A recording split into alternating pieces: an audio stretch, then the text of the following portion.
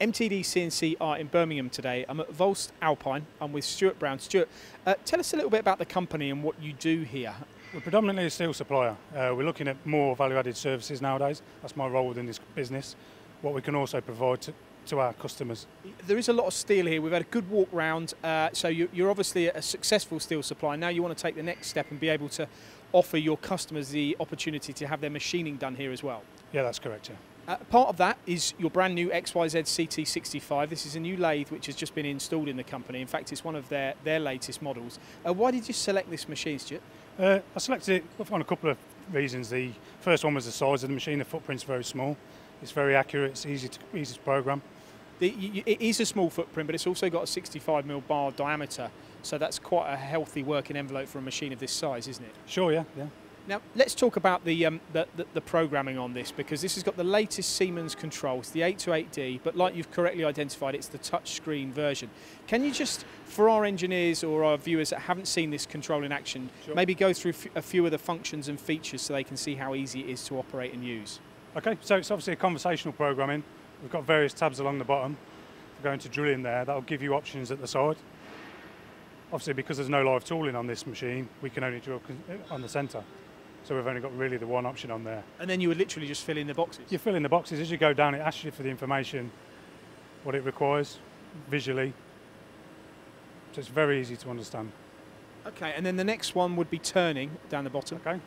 So on the turning, we've got a few more options here: stock removal, groove, undercut, thread and part off. Again, it's the same thing. I can pick the stock removal. I've got various different options I can fill in. I can see this isn't going to take long to learn, is it? It's quite easy. I picked it up myself quite quickly. And is this actually the shop turn function? Yeah, this is the shop turn function of this machine. Okay, so you just add in again your dimensions of what you want to cut and your axes and so forth. Once you've done all this, can you then show us maybe the simulation and Sure. how? So if I come out of that, there's a simulation button at the bottom. It'll automatically load.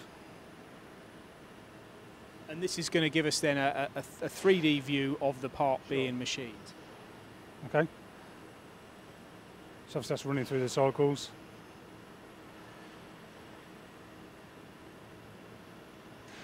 And does it also give you cycle times Yeah. and things like that, so you know how long the part's going to take? That's it, yeah, it does, yeah.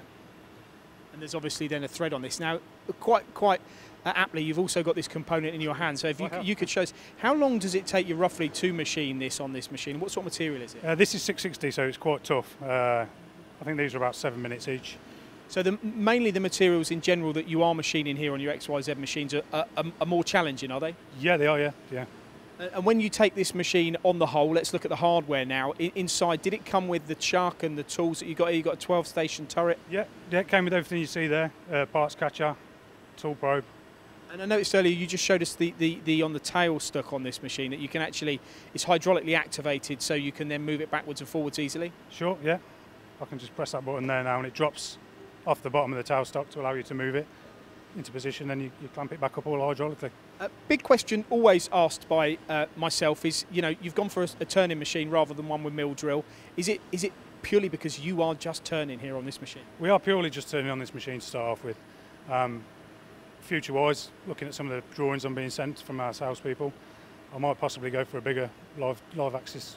And when you were searching the market, less than £50,000, would you believe, for this machine? Was there much else out there, certainly with this control, the touchscreen control and the hardware that this offered, the bar size this offered, the compact footprint that this offered, was there much else out there that sort of attracted your attention? There is other machines, but they're a lot more highly priced, I found.